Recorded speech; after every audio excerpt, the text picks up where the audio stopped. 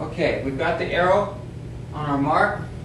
Now the technique that we want to use in bending is steady foot pressure all the time.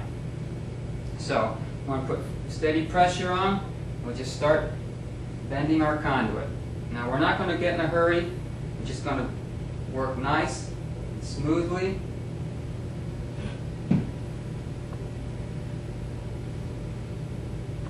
And my left hand is here just for balance right now. Let's talk a little bit more about deducts. On half-inch conduit, the deduct on a 90-degree angle is 5 inches. On 3/4-inch conduit, like what we just bent, it is 6 inches.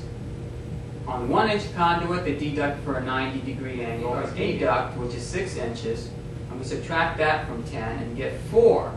So we mark our pipe at 4 inches, place the arrow mark on 4, make our bend, and our 90 would end up being 10 inches long. So let's do that.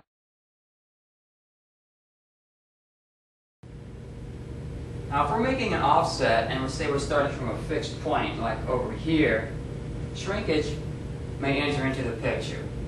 Suppose that we're 30 inches away from the fixed point, which is the front edge of this obstacle, which we know is 8 inches deep, which we want to offset over. How do we make this calculation?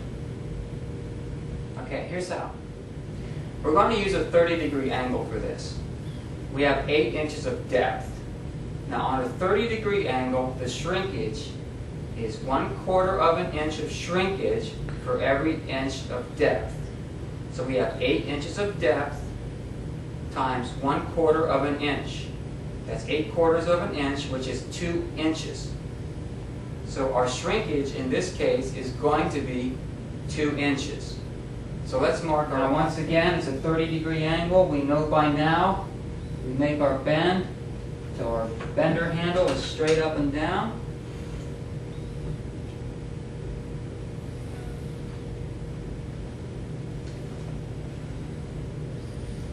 Okay, we line up our pipe. Now I'm going to use the trick again where I start as an air bend and then I'm just going to flip the conduit over and get it on the floor.